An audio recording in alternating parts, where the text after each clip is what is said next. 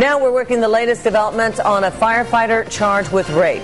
Cody Reed was arraigned this morning, accused of sexually assaulting a 16-year-old girl. Eyewitness News reporter Catherine Sotnick is live in Pawtucket now with the Blackstone Valley Mobile Newsroom. And tonight, Pawtucket police say the alleged sexual assaults took place over a period of years, and we've learned the victim is a 16-year-old girl. And tonight, that firefighter's colleagues here in Pawtucket are calling it a very sad day.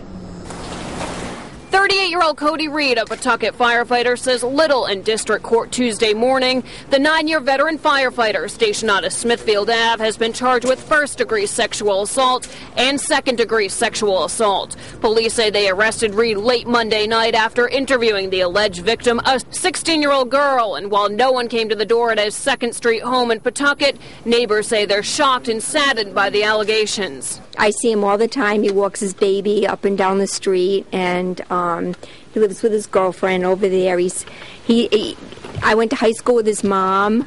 I always thought he was a very nice guy. Police are saying little else about the alleged sexual assaults other than that they happened over several years. Reed is a 1990 graduate of Pawtucket's Tolman High School and a 1995 graduate of URI. His fellow firefighters at Station 5 say Tuesday it's a sad day and they're hurting, as is the community. Very saddened and very surprised. Yes, I am.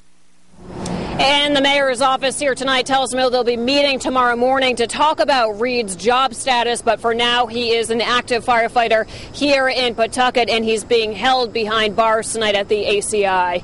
Reporting live tonight from the Blackstone Valley Mobile Newsroom from Pawtucket, I'm Catherine Sotnick, Eyewitness News.